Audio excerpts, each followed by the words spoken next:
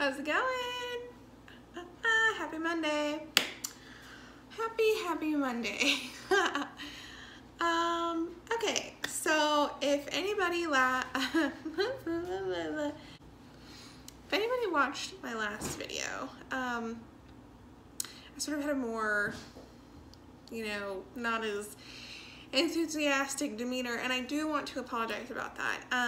It's been a really rough week on my family. My grandpa has been pretty sick and in the hospital, and it was really rough and really hard, and he is getting better now, which is great, and makes me feel better, so in a better mood. So I thought that we would make some Flourless double chocolate chip cookies. Chocolate cookies with chocolate chips, because your girl loves chocolate. It's pretty straightforward. I am working with some ingredients that I've not worked with before, so I'm pretty excited about that. And I was prefaced with the fact of knowing that it would be a really thick dough. So that helps me plan a little bit to know sort of what I'm looking for when it comes to consistency, because a lot of times the recipes don't really tell you that, oh, it's gonna be really thin, it's gonna be really like airy or really dense or whatever. No, this one straight up said will be thick dough. And so I feel confident-ish going into making this. Okay, so yeah, all right, let's get started. Okay, first thing we need is to preheat the oven to 350 degrees, which I have already done. I've also lined my baking sheet with a silicone baking mat because I have one now and I feel like I have to use it every time I bake. And then we're going to get out a mixing bowl and a handheld mixer. This funny little thing.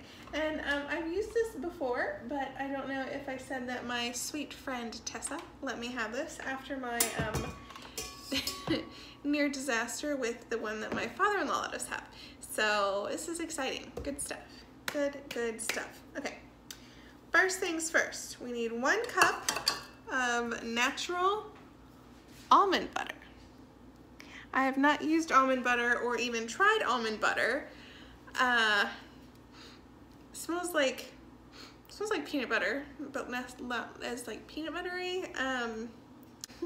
Creamy almond butter. We don't want chunky almond butter, which they do make. It was really hard to find at my grocery store, actually. I know Walmart carries almond butter out the wazoo. They carry all sorts of butter.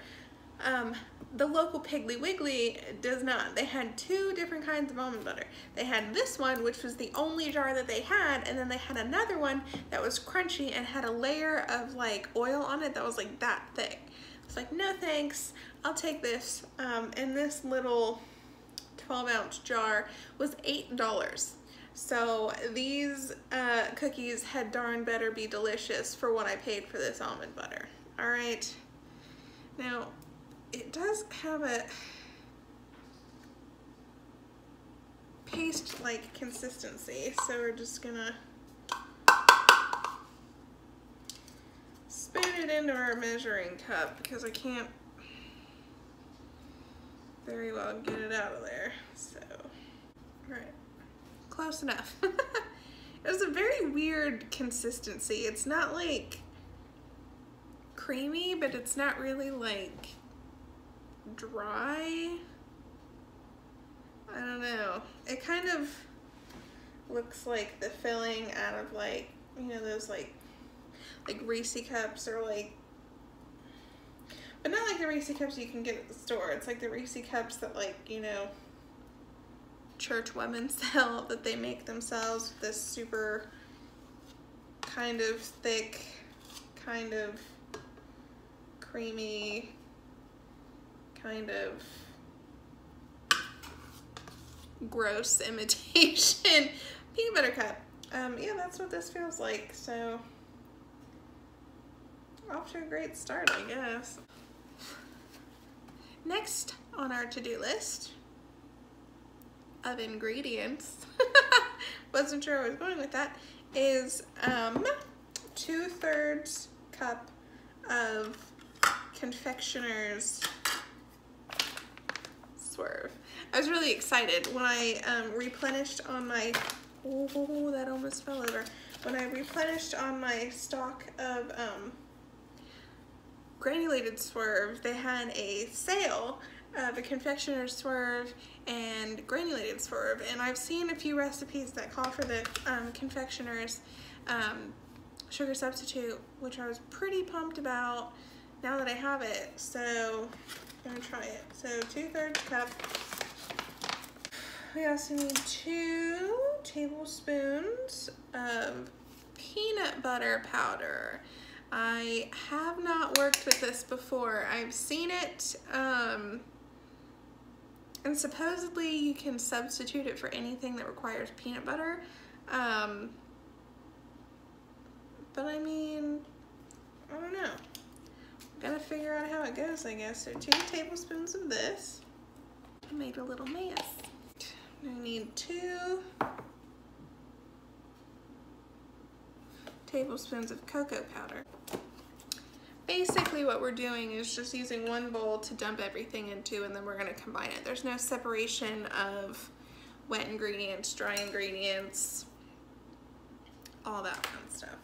Now we need 2 tablespoons of water, 1 tablespoon of melted salted butter. I didn't have salted butter, so I just melted a tablespoon of butter and then threw some salt in there.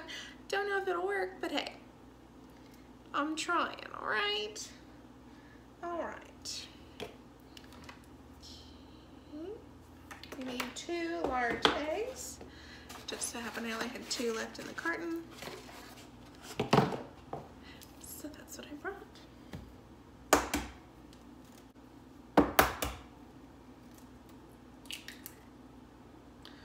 Oh! That one was double yolked! Oh my god!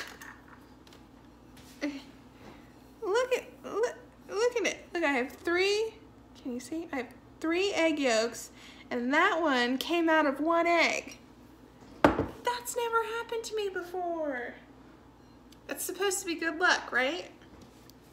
Yeah, good luck. Okay, so 2 large eggs, or in my case, a large egg and a double yolked egg. And then 1½ teaspoons of pure vanilla extract, 1 teaspoon of baking soda. And now we combine everything.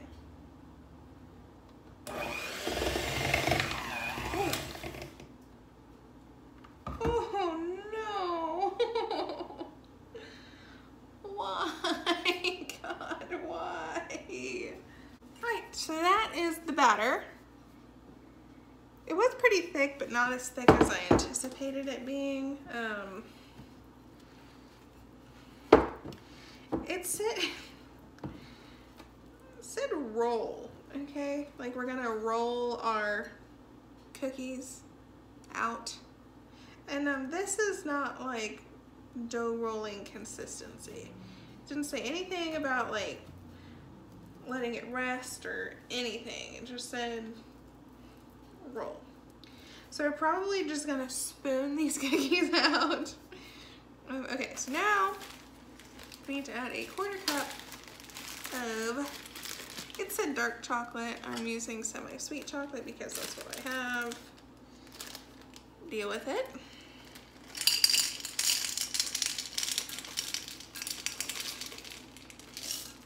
I guess I should say these are unsweetened and sugar-free, semi-sweet. Yeah, sugar-free, semi-sweet chocolate chips. I'm just gonna fold those in.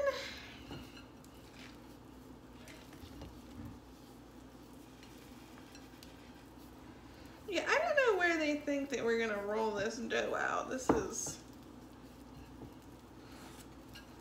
not thick enough. Or not dry enough, I guess, to roll out.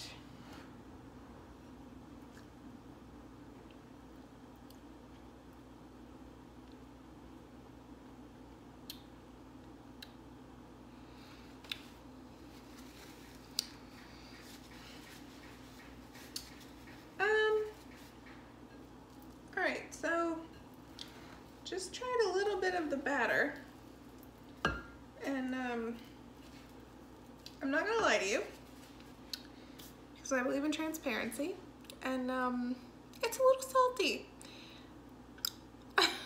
And it's not because I salted the butter, because I only just put like a little doop in. I really think that it's because of the peanut butter powder and the almond butter. Wow, that is very, it's not bad. Maybe it'll taste different when it cooks. I don't know. It's not bad. It's just, it's salty. I don't know how to describe it otherwise. I don't know. Baking sheet. Silicone baking mat. Mother, son of a, noise. Gosh darn it.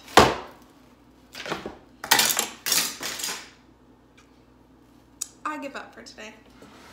I do. I really, really do. Okay. So I'm just gonna scoop about that much out and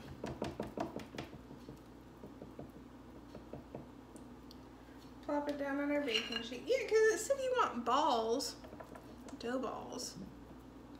I don't know how we're supposed to roll that into balls when it's super liquidy. All right, so these are our cookies.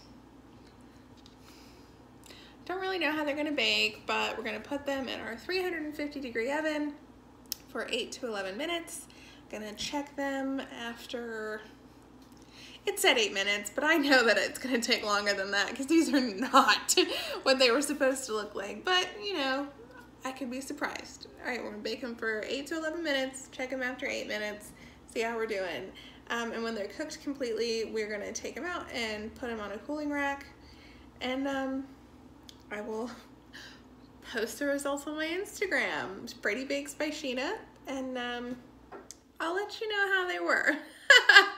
Thank you so much for watching and for sticking with me through all of my ups and downs. I really appreciate it, and that's why I love to do this. I just love that I can be myself and be, you know, just, like I said, transparent about everything. You know, like, I have nothing to hide. I have nothing to gain, nothing to lose from not being honest. And you know, I just appreciate your continued support and you know, just encouragement of everything that I'm doing.